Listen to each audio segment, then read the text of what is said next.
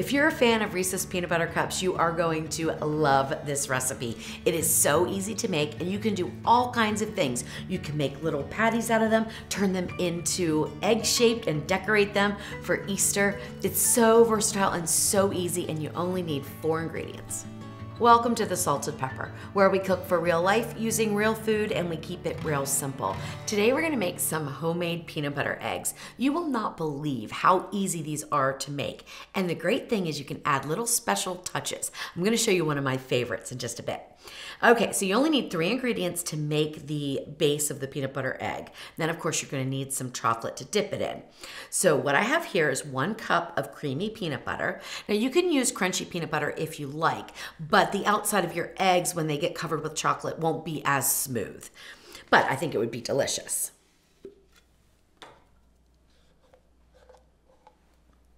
Okay, so 1 cup of the creamy peanut butter, 1/4 cup of salted butter. Now, if you wanted to use unsalted butter, you certainly can.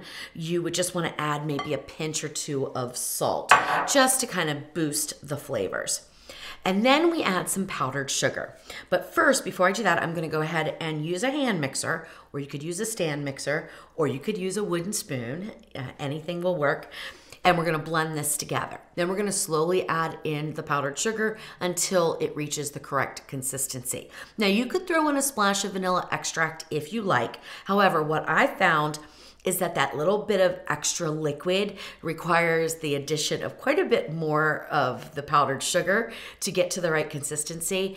And I thought the eggs were just too sweet. So I leave it out, but that's totally up to you. All right, then I'm gonna use the hand mixer. And your butter should be room temperature. That will make it a lot easier. But I don't recommend melting it because that really leaves an oily mixture and again, requires more of the powdered sugar.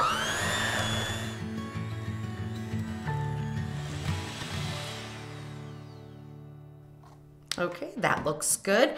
And then I'm gonna use this same thing to just scrape down the sides and just make sure that all the butter is incorporated. There's no large chunks of it left. And this looks pretty good. Now I do see some smaller chunks of the butter. That's perfectly fine. They'll get blended in as we add in the powdered sugar. Okay, so I like to start out with measuring out 2 cups of powdered sugar, but I don't use all of it, okay? Usually I use about 1.25 cups to 1.5 cups. So just measure out about 1/2, and you wanna add this in small additions, so 1/2 cup at a time. Make sure if you're using a hand mixer or a stand mixer, you do this on slow speed so you don't get your powdered sugar everywhere.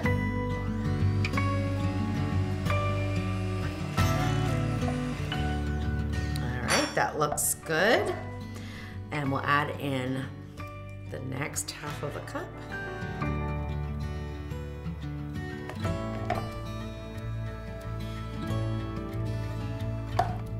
The mixture's getting stiffer and stiffer, but it's still not quite ready because it would be very sticky, hard to form your eggs. Now, if you had a mold that you were using, you could certainly stop here, put your peanut butter mixture into the mold, pop it in the freezer, and then pop them out. That would be fine. But I'm not using a mold today, so I'm gonna do this by hand, so I need it to be a little bit stiffer. Scrape down the sides again. Oh yeah, it's nice and stiff now. This should work perfectly fine. Now, if you wanted it to be a little bit stiffer, you can certainly add in more of the powdered sugar. That's perfectly fine, but this will work. Now it's really not sticking at all to my fingers, and that's what we want. Okay, so now we are done. We can make up our eggs, or you can add this little special touch that I happen to love, and that is little bits of pretzels. Take something like a rolling pin, or I'm using my meat tenderizer, and just start to break them up. You don't want them to be powder, but you don't want them to be really big pieces either, or your chocolate's not gonna be as smooth on the outside. All right, that looks good. Now I'm gonna go ahead and take out 2 spoonfuls here before I even add in, or scoopfuls, I should say, before I add in the pretzels, just so I can show you the difference in the way that they look when they're fully decorated. This is about 2 tablespoons of the mixture. So let me Just go ahead and put those out onto this tray. All right, that's great. And now the rest, we'll get the pretzels. And I go more by looks here than anything else, so I'll just sprinkle in some. That's probably about 1/4 of a cup. So 1/2 of a cup looks good. And then just fold this in. All right, that looks good. And now I'm gonna scoop out the rest of the eggs here.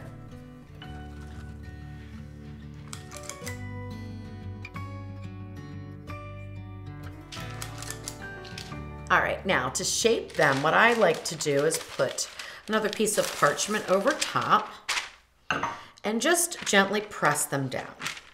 Now don't worry, they're gonna be in circles right now. That's perfectly fine. We're gonna shape them into the egg shape in just a minute. You can make them as thick or as thin as you like. That's totally up to you.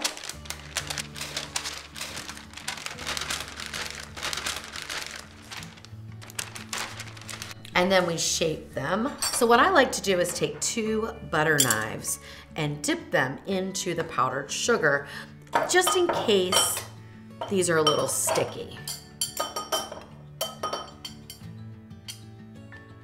And then I can run my knife around the sides and sort of shape them into the egg shape. All right, that looks pretty good. Now what I've noticed here is that was sticking a little bit more than I would like. It could be because it's warm here in my kitchen right now. So I'm gonna pop the rest of them into the refrigerator, but you can see how I was able to shape it into the form of an egg. So let me get these onto the sheet pan, into the refrigerator, just for about 10 minutes, and then I'll shape the rest of them up.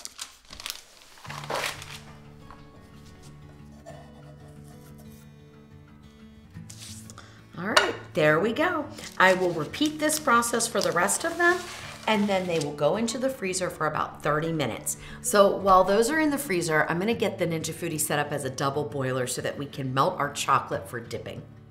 All right, so now let's melt our chocolate. Now, before I get into the types of chocolate that I'm gonna use, I want to explain how I'm gonna use the Ninja Foodi as a double boiler. But if you don't have the Ninja Foodi, no worries. You can use a pot and another bowl on the stove, or if you have a standalone double boiler that goes on the stove, you can use that. You can even melt the chocolate in the microwave, but you just wanna make sure you don't overheat it so it doesn't seize up. So do it in very short intervals and stir in between.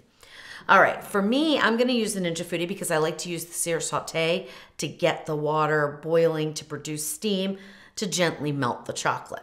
So I'm gonna put in 2 cups of water into the inner pot, and then I have a large mixing bowl that will fit right on top, okay? So I can just put my chocolate right here.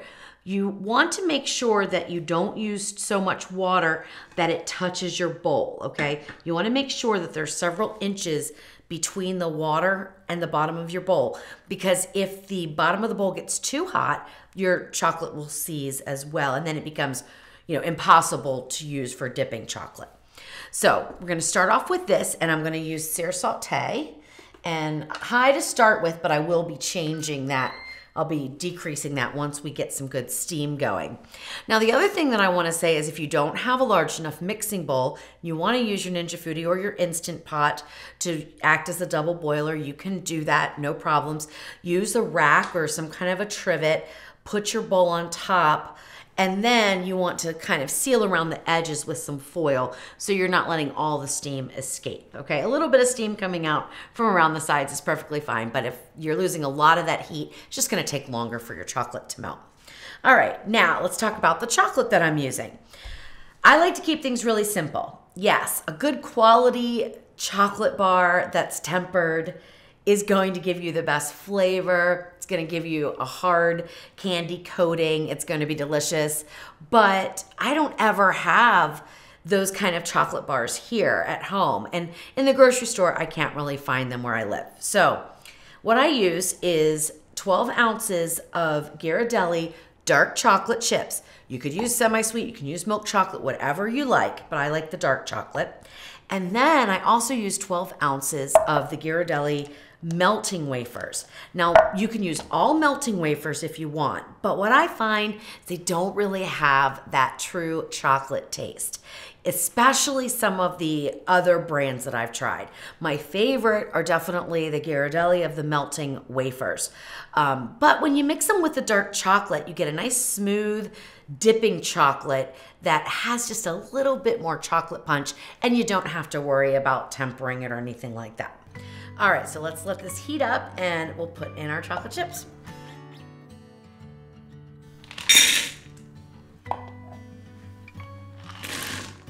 The water started boiling underneath. I added the chocolate. Now I'm gonna go ahead and take my temperature down to medium, all right? And now we just wait for it to gently melt. It's already starting here on the bottom. Now, if you want to use all chocolate chips because that's what you have on hand and your mixture does not get thin enough to evenly coat the candy that you're dipping, you can always add a little bit of Crisco if you have it, or a little bit of coconut oil to thin it out some. The coconut oil works great. I wouldn't use any other kinds of oils because they stay in liquid form, but the coconut oil will actually harden as it cools, just like Crisco does. So either one of those are good options. So we're still boiling even though I went down to medium. So I'm gonna take my temperature down to low and that should stop that boiling. The one thing you want to avoid at all cost is getting any water into your chocolate. So I don't want this steam to start to rise up, cool down, become liquid and end up in my chocolate, or that will also cause it to seize up and I won't be able to use it for dipping. So when I see this much steam coming out, definitely want to lower the temperature. The other thing you can do is take your glass bowl, and the edges are not hot here, okay? You can take your glass bowl off until it kind of settles down a little bit. And the residual heat from the steam underneath will continue to melt this chocolate even though it's not over the direct steam. All right, that's calmed down. So now I can go ahead and put my bowl back over and let it finish melting. All right, so it looks like we are just about melted. There's a few pieces in here that still have to completely melt, but for the most part, it's looking really good. So now I'm ready to dip my eggs, which are still in the freezer. So I'm gonna go grab those along with a few little decorations, and then we're gonna get to dipping these homemade peanut butter eggs. So work with one tray at a time, leave the others in the freezer until you're finished with this one so that the peanut butter mixture does not start to warm up too much. What I like to do, because now these are nice and hard, they've been in the freezer for about 30 minutes. So what I do is just put it right in the chocolate, but just on the bottom. And I will explain that in just a minute. And then put it back on my tray to cool. And I do this with my fingers. I find this to be the best way. And this is why. Every time I go to dip using a fork, what tends to happen is when I try to scoot it off the fork, I end up with fork lines underneath my candy. So I found by just dipping it first in the chocolate, just on the bottom, we can prevent that. So that's what I'm gonna do. And then this gets put back in the freezer or in the refrigerator. It doesn't really matter while I do the other two trays that I have. And then we get to dipping and decorating the tops. All right, so now you wanna make sure that your chocolate is still a really nice consistency, okay? That it's nice and melted and runny. If it's getting a little bit thicker, then your heat is too low. You might want to bump it up a little bit and let it get nice and melted. And I also started off with a new pan with new parchment, and that is because I have some powdered sugar on my trays and I don't want them to get into the chocolate. So I'm just starting out with clean. That's totally optional. So now that we have these frozen ones that have the bottoms done, and you can see a little bit of powdered sugar got on those, but that won't hurt anything. Now we can put them onto a fork. You can also break off any extra that went around the edges if you want to have really clean edges. So now we put it on the fork, Then I like to take some sort of a scoop. You can even use your spatula if you wanted to, but I find this scoop, I can get a nice scoop of chocolate, go over it once, and let it all the excess drip off. I don't use a metal spoon, although you can, and that is just because the metal spoon cools the chocolate pretty quickly, and that can cause some thickness and it just gets a little bit harder to coat. All right, so I'll just take one scoop of the chocolate, pour it directly over, make sure you cover all the edges, and then you want to let this excess drip off. And then I use a little knife and push it off onto the parchment, okay? All right, there we go. If there's any edges that you see that still have peanut butter that maybe we just kind of got the chocolate pushed off when we got it off with a knife, just go ahead and put it back on. And there we go. All right, so there's one. Now you want to decorate them right away if you're gonna decorate the chocolate. So you can grab whatever color sprinkles you have, you know, jimmies work really well. Anything that you want to put on your eggs, you certainly can. And then just sort of move them around so that they are in a pattern that you like. I try not to be too fussy about it. Maybe I'll add a little bit of jimmies, make this one a really colorful one. Cover up the mistake where I added too many. And there you go, there's one of our eggs. Now I'm gonna repeat this process for all 6 of these, get a few other decorations on there, and then I'm gonna show you how to do a different style of decoration for your peanut butter eggs.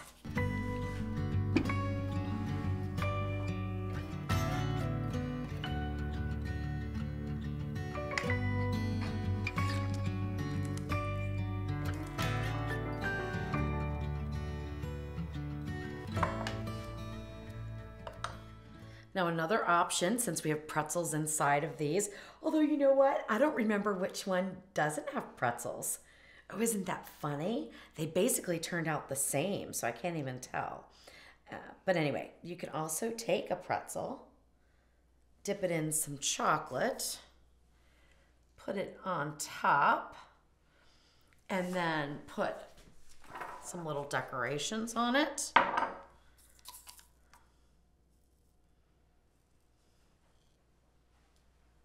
Like that, that's cute. You can also take some chocolate and just put a little bit of, you know, a stripe or something like that. And then put crushed pretzels on top if you wanted.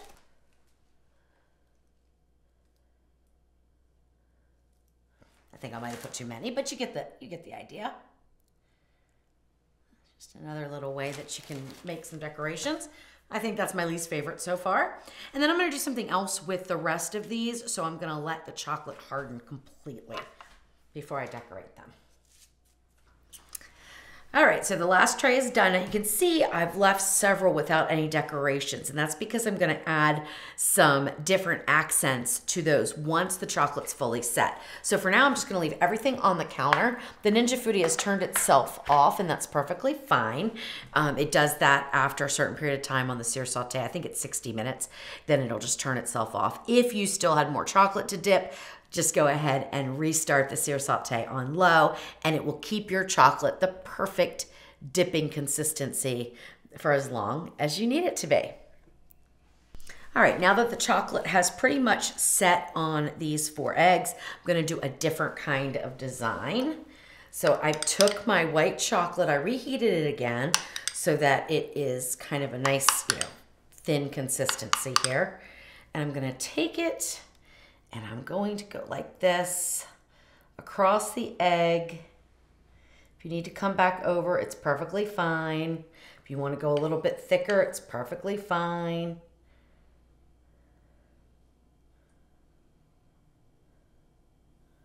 There's no right or wrong here.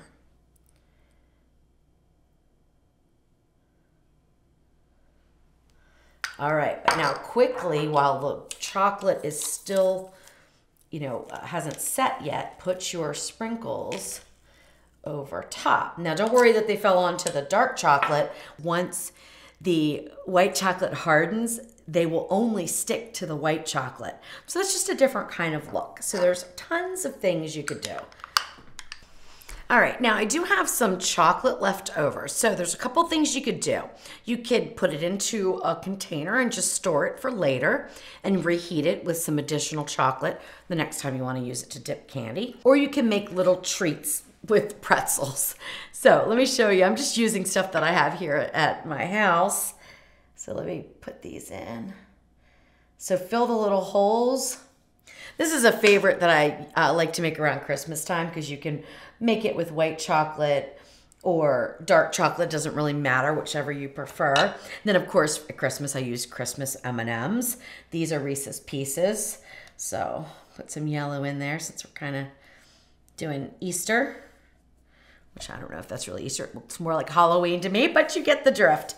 So that's pretty easy. You could do it with the white chocolate. You could do it with the dark chocolate, whatever you prefer.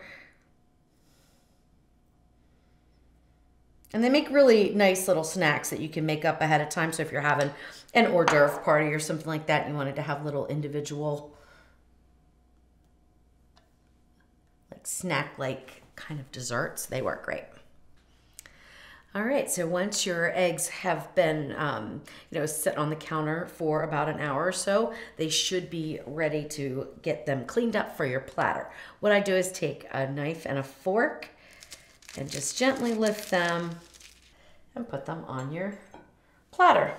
And I'll repeat that for all of these. Real quick though, let me just show you. So these are the ones that I had let the chocolate set and then put white chocolate on. So if you just move it upside down, the jimmies will fall off of where the dark chocolate had already set up. Just move that like that and put that right there. All right, so there we have them all plated up and ready to serve. Now I'm gonna taste one. So let me just go ahead and cut this straight down.